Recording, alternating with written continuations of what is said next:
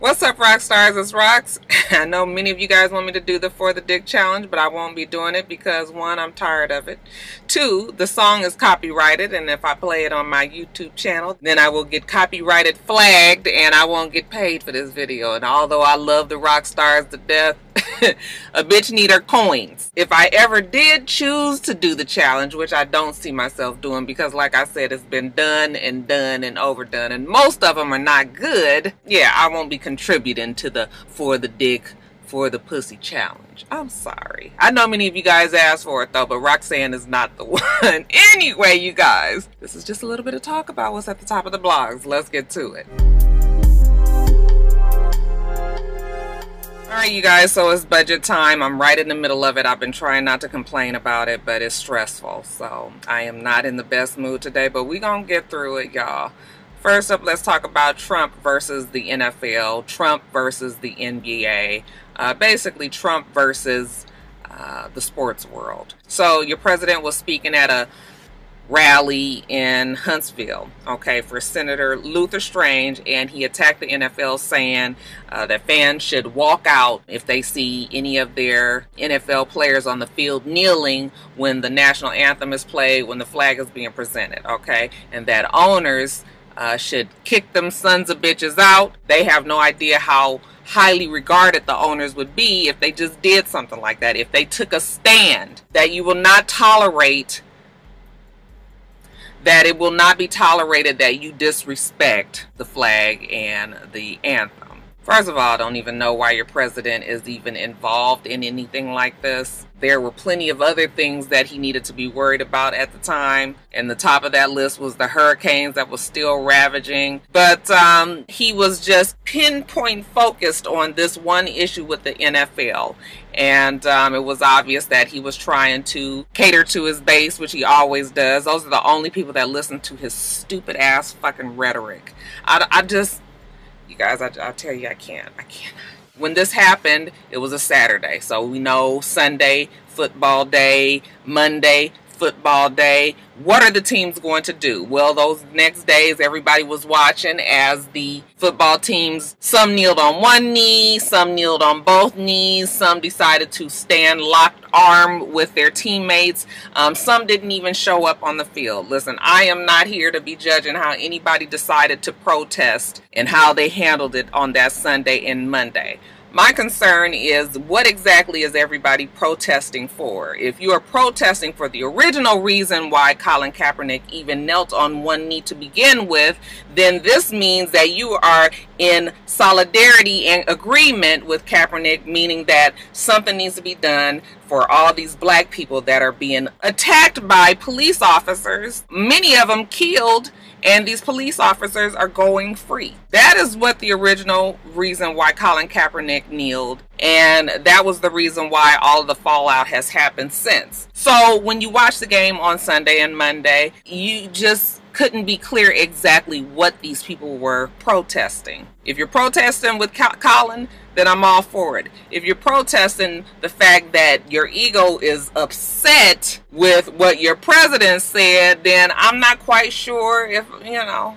I'm not quite sure if you are understanding this whole big picture. First of all, the NFL owners were largely supportive of Donald Trump and his presidency campaign. So for them to have supported him, you know, either as teams or individually as coaches, I mean, owners, then that was sort of a slap in the face to them. Like, you are going to put us in this position where we have to be trying to make a choice when we did all that we did to make sure that you got into office. Okay, so that was their feelings, and so that's the only reason why they felt like now all of a sudden that they needed to kneel or lock arms or anything. And then as far as the football players are concerned, yeah, I would imagine that many of the football players were afraid to kneel because they didn't want the same outcome that Colin Kaepernick got. I mean, let's just be frank and real. You know what? You get fired from your job at NFL, they don't have guaranteed money that comes to them. If they get fired and they have a family and a bunch of people that's relying on them, then many of them don't want to do that. I can totally understand that. So if you have these people who might have been afraid in the past and decided, you know what, I am going to go on and protest now because we're all doing it as a collective and fuck, they're not going to fire the whole team, then I can understand that. But I still felt like many of those football players that were kneeling still was not necessarily moving for Kaepernick. The whole reason that many of those football players were even kneeling is because they were upset with Donald Trump. And I just cannot be naive to the fact that many of those football players were not even supportive of Kaepernick and felt like he was making a mistake even doing so. You know, it's real frustrating, this whole thing with the NFL, the NBA. We all know that, you know, he took back his invitation from the Warriors when Steph Curry said that he had no intentions of going to the White House after they won the championship game. So after he said that, then Donald Trump was like, coming to the White House is an honor, and because you said that, then now none of you guys can come. And, you know, everybody after that was just like, well, he had already said he didn't want to come anyway, so what you taking back, you know? But Donald Trump is so good at dividing our country, and it's real frustrating and annoying to watch because his base is so fucking ignorant that I think they purposely try not to even understand anything else.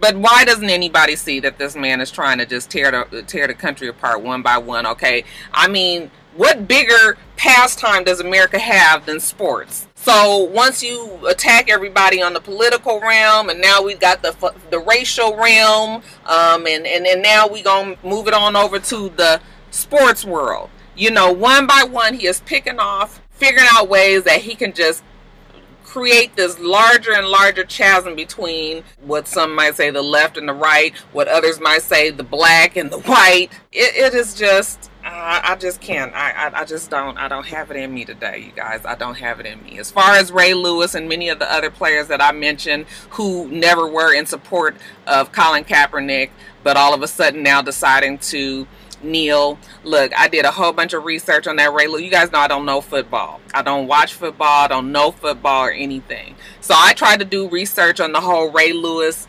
Shannon Sharpe thing, what Ray Lewis said, and it is so fucking convoluted. You know, you gotta really know who these people they're even talking about. You know, Biscotti should have signed so-and-so and this and that.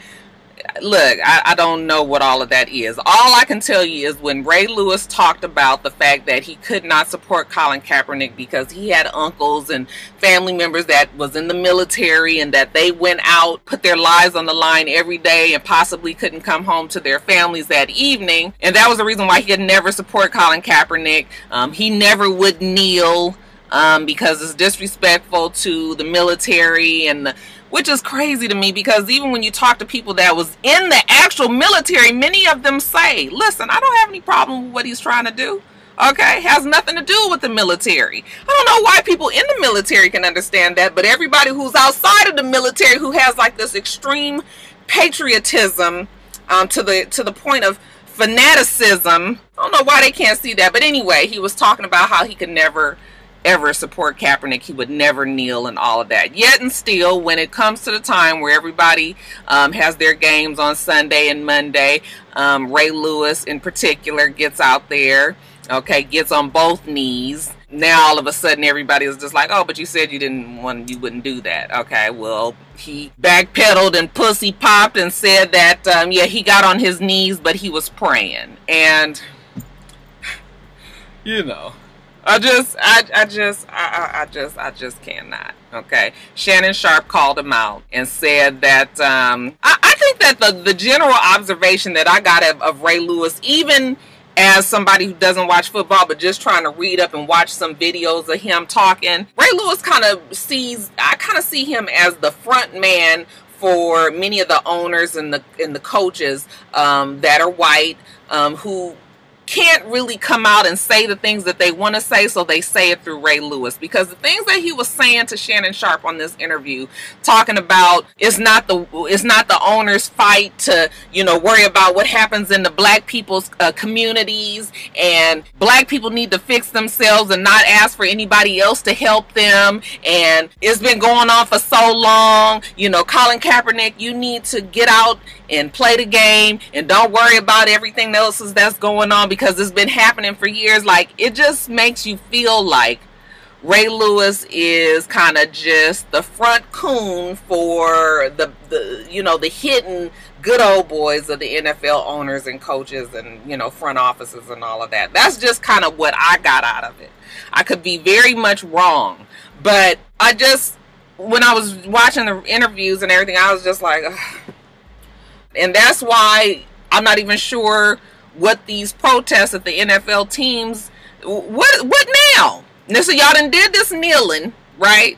Had your show of solidarity that Sunday and that Monday. What, are you guys going to do this every single week? Is the bigger discussion going to come out that it is not a black problem, but it's an American problem, which was what Shannon Sharpe was trying to get Ray Lewis to understand, okay? And that everybody as a whole can do their part to try to change the injustices of the police departments and how they attack black people. I don't know what the NFL is going to do after this, okay? It just all seems like it's fallen flat. And you know what is going to be even more annoying is Donald Trump is going to be on Twitter again Sunday and Monday with all this fucking dramatics about the damn game and how, you know, people haven't been watching and viewership has been low. Viewership has been low because a lot of people have been boycotting the NFL games. But you know what? Donald Trump is always going to find a way to twist the narrative around to his benefit. So now he's saying that people aren't watching because they're kneeling at the beginning of the games. Well, if that was the case, then they would just not watch the beginning and then tune in afterwards. So y'all president I tell you, I cannot with him. He is fucking crazy, and I don't have the patience for it today, and I probably jumped all around, and I'm hoping that I was able to get my point across. But we're going to see what happens with the NFL. You couldn't pay me to believe that those NFL owners care that much about the plight of the black person.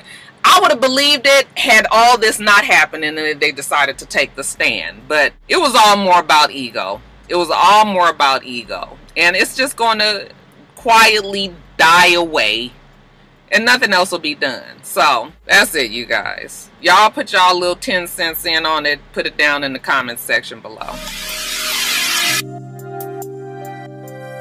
And then, you guys, we have to talk about the hurricane. So, we know I have been talking about hurricanes for 5 fucking weeks now. Last week, I told you guys, what was it? Hurricane Maria. Hurricane Maria came through Puerto Rico and completely demolished the fucking island. The Virgin Islands as well. They have no electricity, they have no food, they have no water, they have no cell service. It is a very destitute place over there right now. While your stupid ass president was going back and forth with the NFL, he seemed to have been ignoring what was going on in Puerto Rico. We know that Puerto Ricans are Americans as well, and you would expect the president to be concerned about the well-being of their fellow citizen, correct? Okay. Well, these people down there need aid. I was all set to get up here and go on a full rant on how fucking devilish and evil a spawn of a president that Donald Trump was, because as of yesterday he had refused to lift the Jones Act, which would have allowed aid to be brought into Puerto Rico at their ports. But I did see this morning that he did waive that, so I don't have to go into the rant and talk about how anybody who calls themselves a fucking president could ignore the needs of fellow U.S. citizens, especially by saying business practices, you know, they couldn't have boats go into the ports because the Jones Act says that any boat that goes into Puerto Rico has to be owned and operated by U.S. personnel. It has to be an owned and operated United States vessel. So I was all ready to get up here and get the fussing, because I'm thinking to myself, like, what person would cite fight business practices over the fact that you got all these people over there that are fucking suffering, that are not eating, that are not drinking, that are so destitute and desperate that they are robbing each other and that they are looting and that it is unsafe. You have created an environment where people can't get to medicine. You have created an environment that is dangerous to everybody around. You can't call people savages and crazy when they have been stripped of everything and they are desperate for just even the smallest meager bit of something. You know, I was ready to go off. But finally, there was some glimmer of hope that finally shined down on your stupid ass president and had him lift that Jones Act, had him waive the Jones Act so that help could come in from even international waters. I'm thinking to myself, like, as much as the United States help other countries, okay, other nations, why would you turn down that help? How can you even talk about tariffs and acts and laws and rules when your fellow man is down there basically starving to fucking death? It takes an evil person to be like that. But like I said, your stupid ass president, he waived it. He temporarily waived it, and now hopefully these people can get the help that they need, because I can't even imagine. I mean, you have people down there that are terminally ill, that have cancer, that have, maybe going to be having babies. I mean, just think of all the medical issues that could be happening down there because they don't have anything to...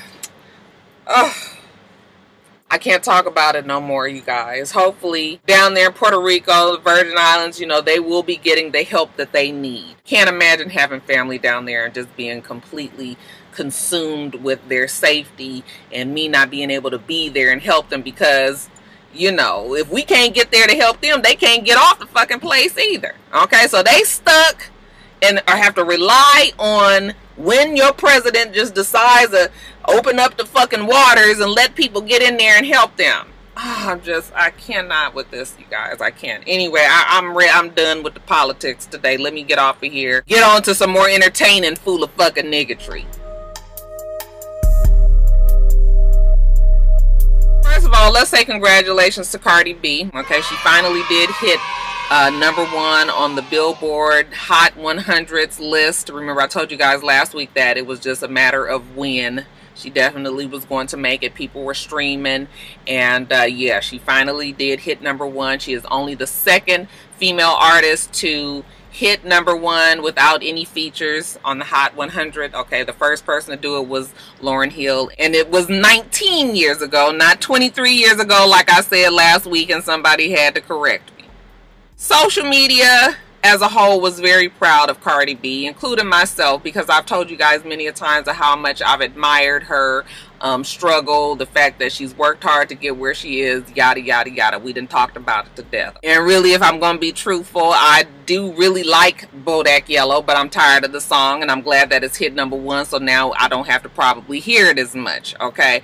But still, congrats to Cardi B, because she deserved what she got. So while all of you guys were congratulating her for what she did, okay, your favorite chicken sacrificer, Azalea Banks, decided to attack Cardi B. She namely called her a broke-ass Nicki Minaj, said that she is ghetto, she's illiterate, and insinuated that she did not write her own music. She even went on to talk about she's Dominican and how she wants to be white, and a whole bunch of other stuff. Cardi B did clap back at Azalea Banks and post a video of Azalea dancing in a club to Bodak Yellow, knowing the words, seeming quite a fan of the song as she was dancing to it and really into it. Cardi B did put under the video the caption that said, one of the reasons Bodak Yellow went #1 is because even the haters love it. And of course that pissed Azalea Banks off, and we were off to the races. Azalea Banks had a whole lot to say about Cardi B. Cardi B finally didn't really respond to Azalea Banks anymore. However, her sister and one of her friends took over the reins, threatened Azalea Banks and said she's crazy. Hennessy said that she was going to pray for her and all of that. It went on all night long. I just happened to get up in the middle of the night to go to the bathroom, and I saw it, and I picked up my phone and I saw it on Twitter, and I was just like, oh my God, look at this. It was really sad. Listen. We have established long ago that Azalea Banks is not the tightest wrapped burrito at Chipotle. Yet and still, Azalea Banks is entitled to her opinion like many others. There are a lot of people out there who don't like Cardi B's music, and that's fine. Nobody is saying that you have to love Cardi B or even like Cardi B. The problem that I had with Azalea Banks voicing this is that it just seemed awfully haterific. We have video of you enjoying the song at one point, but when the song makes it to #1, you wait until it hits #1, then to come out and say all that you had to say. I would have had more respect for what Azalea Banks had to say had she been saying it all along. But for you to wait until she comes and hits #1 and is basking in the glow of her accomplishments, for you to come out and finally say all this shit about Cardi B, yeah, it just seems like you are very jealous because you haven't been able to achieve these heights. It's obviously not easy to do what Cardi B has done, otherwise other people will have done it. We've had 2 decades go by before it was ever done again. So hate or love Cardi B, that is an accomplishment that requires quite a bit of praise. So when you hear, Azalea Banks going on and on and on about Cardi B, yeah, it just makes me feel like, well, this is just another one of those times where Azalea Banks is displaying her jealous, hateful, unlikable qualities, and why she will never get bigger than what she is. She will never be known as this great rapper, which is what she would like to be known as this great artist, I should say, because she does shit like this. And if we know Azalea Banks, we know that sometime down the line, it might be weeks away, it might be months away, it may even be years away, she is going to come back out and she's going to apologize for what she said, saying that she should not have done that she was in a certain type of place. And Azalea Banks is crazy. The girl has mental issues. She has said it herself. So when I say it, it shouldn't be that much of a shock. I didn't think that Cardi B needed to respond to that anymore because Azalea is known to go on, and somebody finally did get a hold of Cardi B. That's why I would say she has a good team. She may initially say something, but they know how to rail her back and say, listen, this is not what you want.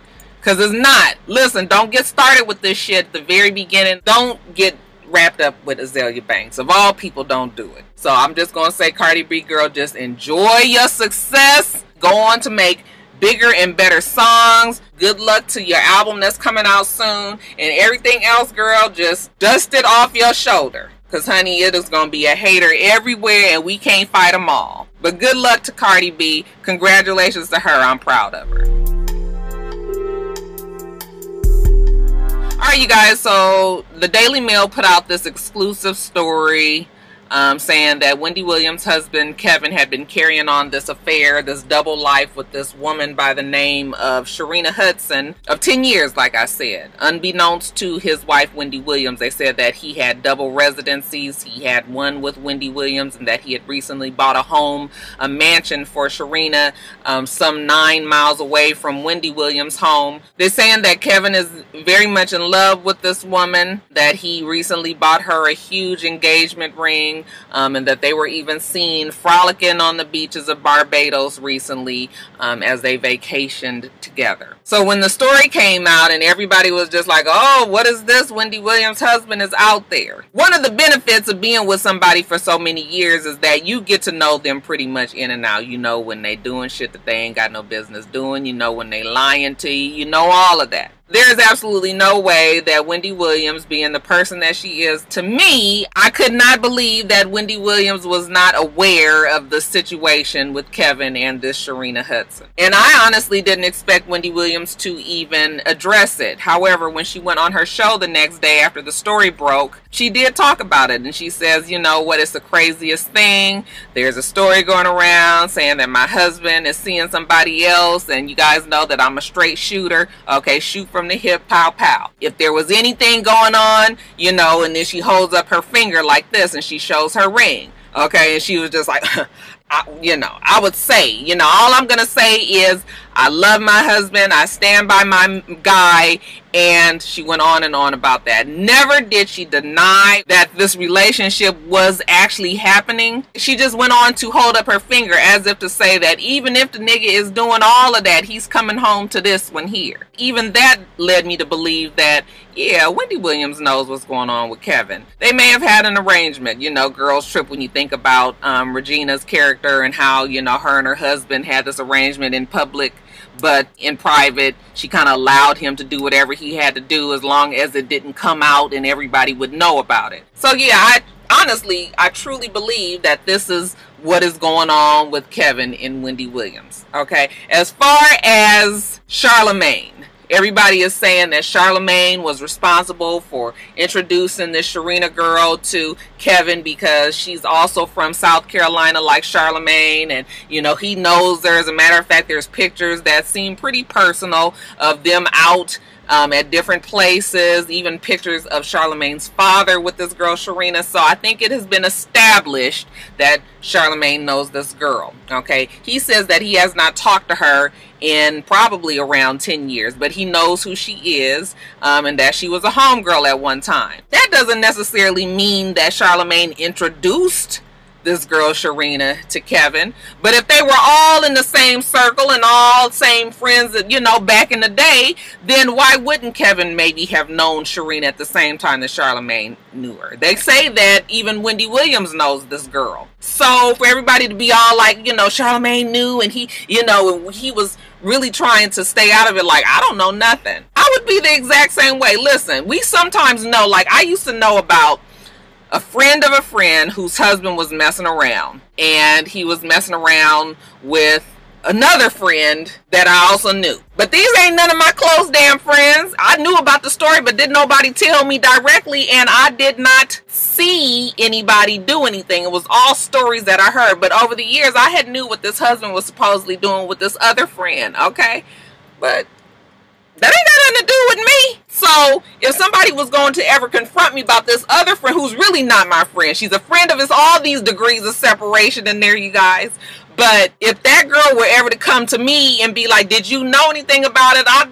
What am I supposed to say? Well, I didn't heard stories, but I ain't, you know, I didn't really know nothing about it for me to be trying to tell you anything. I would have backed off of that shit like Charlamagne did as well. It has nothing to do with whether or not he's afraid of Wendy Williams or Kevin, but it has more to do with, I'm not saying nothing. Because, yeah, I knew who she was, and I might even knew they was fucking around or something, but I'm not getting involved in that because it has nothing to do with me. So, anyway, what do you guys think, though? Wendy Williams has talked about Kevin being a cheat in the past, and even before that, I can remember before the show came out, Kevin was involved in this huge scandal where he was harassing one of their employees, and it was like a big story back then. That shit got pushed under the rug. The girl got fired and they blackballed her and everything. I don't remember the particulars in the story, but I do remember that either he was trying to hit on her, he was sexually harassing her, and when she didn't come on with his advances, then he started to be mean to her, and it was a big huge mess. Okay, so what y'all think? Do you think that Kevin was fooling around, and do you think that Wendy already knew, or did it hit her as a shock as well? I don't think too much can shock Wendy these days, but you guys let me know what you think. So the Kardashian family, everybody is fucking pregnant. They say that Kylie Jenner is pregnant by Travis Scott, which is like, I don't know what the fascination is with Travis Scott with these fucking Zale the Monster swag type braids, and just looking at him, he looked dirty. He looked like he stink. But that's what people seem to like, because wasn't he with Rihanna at one point as well? Whatever, child. So Kylie Jenner supposedly is pregnant by Travis Scott. Okay, a couple of days after we find out about that, then we find out that Khloe Kardashian is supposedly pregnant by her NBA player boyfriend Tristan Thompson. You know, Tristan is good at making babies evidently, because he just had another baby with somebody else. That baby ain't even a year old yet, and of course he is not even with that baby mama, who just so happens to be the cousin to the rib. Look at all them people that's connected to that story. But anyway, getting back to Khloe and Tristan. So supposedly Khloe is pregnant, and then we had an official friend supposedly confirm it. Okay, he was Twitter verified and everything, that's saying that Khloe is pregnant, you know, and congratulations to her and Tristan. We also know that Kim Kardashian has a surrogate supposedly delivering, I believe, in either December or January. So allegedly we got all these damn Kardashian / Jenner people that are pregnant, all right? But Kim Kardashian came out and said how annoying it was that even networks that they work with closely would put out false information or information that had not been confirmed yet, okay?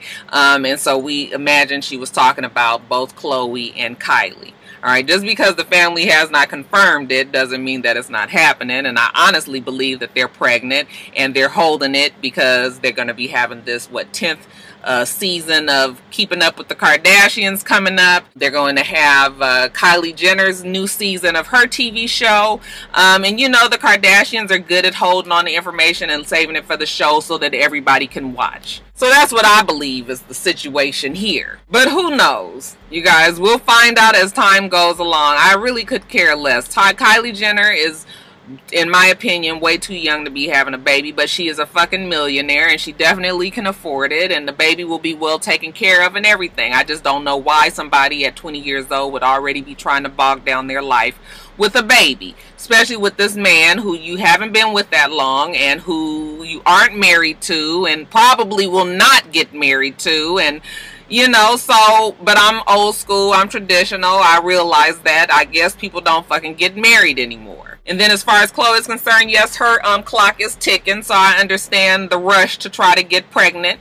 But again, she and Tristan are not even engaged, and you know, here they go having these babies. So child, I cannot, okay? Kim is having this baby by surrogate with Kanye West, and Kanye West don't seem to be all the way there. Okay, let's talk about the fact that Kanye West has picked up all this weight. There was pictures going around of him the other day, and in the pictures he has this vacant look, and like I said, he has picked up a good little bit of weight. And people were going on and saying, oh, you know what, that's, you know, new baby weight, and you know, he's in love and now he's healthy weight. And if I was going to be 100% truthful to you guys, I thought Kanye West looked a mess. And it had nothing to do with the fact that he had picked up weight. I don't think that all heavy-set men look a mess. My husband was big for years. And so when I look at Kanye West and I look at him in that light, and knowing the Kanye West that he used to be, I can't imagine that he would just let himself be out like that and be okay with that. There's obviously something wrong there. Again, it's nothing to do with the fact that he's bigger, but it has a lot to do with the fact that he looked a sloppy mess. Okay, when you big and you got titties, you need to, you know, big men need to take the steps necessary to not have their titties out. You put on a t-shirt, you fix that. But if you to be just out so fully and have this sloppy look, and for you to have been Kanye West, who's this fashion designer and who's this, you know, who calls himself this genius and who has all of these things about you, for you to have let yourself go in that manner, hair not cut, overweight, titties showing, looking a mess, I'm sorry. There was no way that I could say that he looked good there. And you guys can argue with me if you want. But when I saw that picture, I was heartbroken for Kanye West, because I know that that is not the Kanye West that we knew even before he met Kim Kardashian, even before he married her, when his mama was alive. Okay, he wouldn't even have looked like that then. So y'all can trick yourself into thinking that, you know, Kanye West was, you know, that was a good look for him, but I didn't see it that way. But you guys give me your opinions on everything. I mean, they're pregnant. They're going to have the babies. You know, they're rich and everybody's baby's going to be fine. And, you know, they probably won't stay with these men. Okay. I'm wondering what's going to happen with Kim and Kanye. I've been a champion for their relationship and really want their marriage to work, because they seem like they complemented each other well. But now I'm starting to wonder what exactly is even going to happen there. We'll keep our eye on it. But yeah, like I said, the Kardashians and the Jenners holding on to that information. Y'all will find out next season. You guys, and then lastly in quickies, they say that Scrappy and Bambi are married. Okay, supposedly after getting back together after a very public and somewhat messy breakup a few months ago. Bambi had gone on with her life supposedly and was ignoring Scrappy to the highest level, because if you can't act the way I need you to act, then we don't need to have any contact. Somewhere along the line, Scrappy realized that he was fucking up and that he really did want to be with her. He started this whole campaign to get back with her. He finally did get back with her. They got their relationship back on right away, because this was just in August. I was surprised that they picked up so quickly, and now they're saying that those two recently snuck off and got married. If they did, congratulations to them. Okay, you guys know Rocky love. I want all motherfuckers to be in love. Okay, I hope that she knows what she's doing and she made the decision that she felt was best for her. But I also hope that Scrappy is willing to grow up and be the man that he needs to be in that relationship, because I honestly feel like Scrappy is not a bad person. I just feel like he is extremely childish. You cannot be a fucking child forever, and it comes a time where you have got to grow up and do grow up things. Okay, so if they're married and if it's legit and you know they seem to be happy, I just really hope that it lasts for the two of them. But congratulations to Scrappy and Bambi. Many years is hope ahead for you. They said a young thug was arrested on felony drug charges. Okay, said that they pulled him over for extreme tint on his 2016 Maybach. When the police went through his car, they found several drugs, including marijuana, Xanax, codeine, and ecstasy, over $50,000 in cash, and they found guns. So the police felt like he had so many drugs that he probably had with some intent to distribute these drugs. They arrested him, and there were two other people in the car with him. Everybody was arrested. They're already saying that young thug was released on bail yesterday, and I guess he's going to be facing some charges in future court cases. But we'll see what happens if he can get out of that, if they pin that on the other niggas that was in the car or something. Something tells me Young Thug is going to be able to wiggle his way out of this one too. They say that D Wade is going to Cleveland. Okay, he wrote this long farewell to Chicago. I don't know why these players now feel that they have to give these whole long speeches by what, you know, them leaving. Baby, just pick up and go. Okay, you didn't do much for Chicago, so just you got to go where you got to go. Okay, and now he's ending up at Cleveland. I think they said that he's getting paid $2.3 million for a one-year contract there, somewhere around that amount. And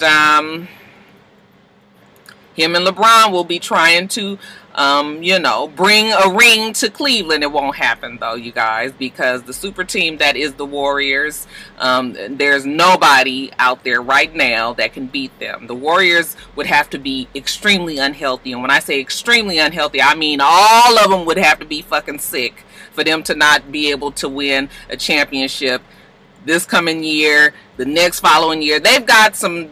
It's going to take a long time before we can break down that Warrior super team. And yes, unfair, but shit, that's how it goes nowadays. LeBron and Dwayne Wade, no. Cleveland does not need a fucking 35-year-old guard. Okay, they need somebody that's going to be quick on their toes, and they just don't have that. So, you know. I know y'all got a lot of LeBron James and Cleveland fans out there. Y'all might as well get yourself together. It ain't gonna happen. And what you gonna do next year when supposedly there's all this talk that LeBron might go to the Lakers? And if that happens, you guys are gonna fucking kill LeBron. They're gonna be so through, child. But you know, there's whispers that LeBron is gonna leave Cleveland, especially if they don't get a ring, and they're not gonna get a ring. All right, so y'all need to get y'all mind prepared for that. It's gonna be some bad times out there, y'all. Anyway. Woo, shit. Makeup Forever tried to be slick shady and post on their Instagram, you know, we been had 40 shades, from the lightest of lights to the darkest of darks in our collection, and without them saying Rihanna ain't did nothing new. That's basically what they were saying. Okay, and yes, Makeup Forever was one of those ones. Remember I told you that there were some companies that did have a wide range. Makeup Forever was one of them. MAC has a wide range as well. Even Estee Lauder, Double Wear, they have a good range of colors as well. However, still the majority of companies don't. But for them to say it kind of in a way like Rihanna ain't done nothing new, of course the Navy came after them. Even Rihanna jumped in and said, okay, shit's still ashy. And that, you know, Makeup Forever was shook. Yeah, I believe all of the makeup companies are shook right now. Look, Rihanna's company is new. It's exciting. She still has a lot of shit to add to her line because, you know, right now it's all very basic and very just plain and clean face. I know she's going to be introducing new colors. She's got some Christmas palettes or holiday palettes coming in, you know, with other colors coming in. So nobody is saying that, you know, Rihanna has just completely taken over the makeup world.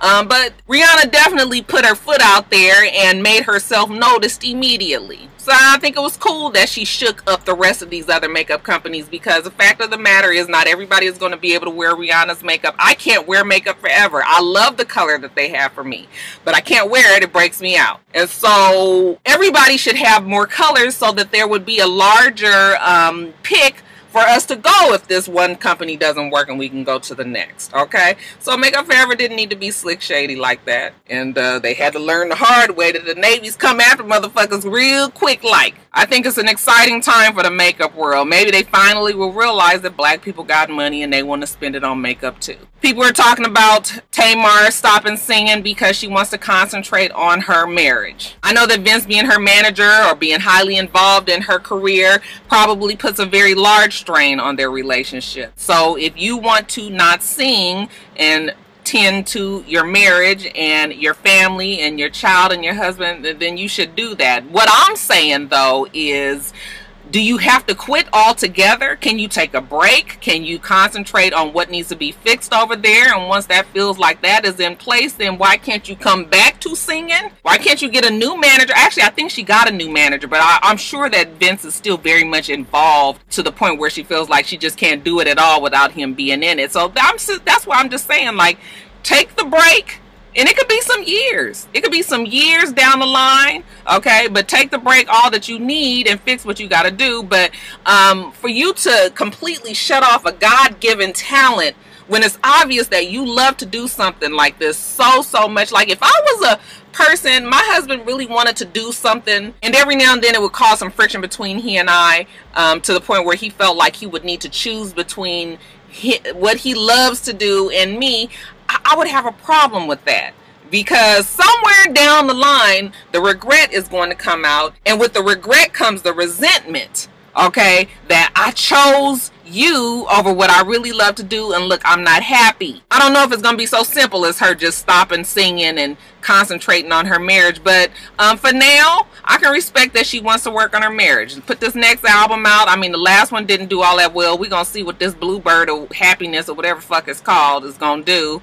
But take the time that you need, continue to work on your voice, continue to work on your craft, and come back stronger 5, 6, 7, 8, 9, 10 years down the line. You guys, that's it. Way longer than I expected to be, as usual. Let me get off of here. We do this every single week. Make sure that you rate, comment, and subscribe, and make sure you come back.